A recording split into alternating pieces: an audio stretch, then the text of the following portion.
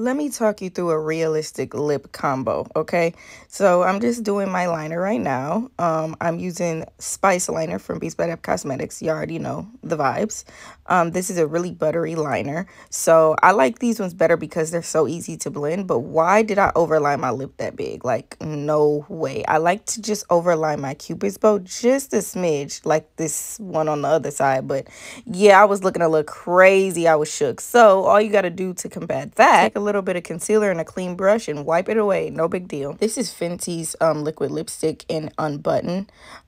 It's really lightweight, so it's easy to blend. I like to use this and then add gloss on top of it. I'm taking a clean brush again and just cleaning up those edges, blending it away so it blends perfectly into my liner. The Nude Lip Gloss Trio from Beats by Deb Cosmetics. I'm using that medium shade just in the center, and it adds this perfect little touch of gloss. I love this combo. It's literally my fave. Perfect with a neutral makeup look.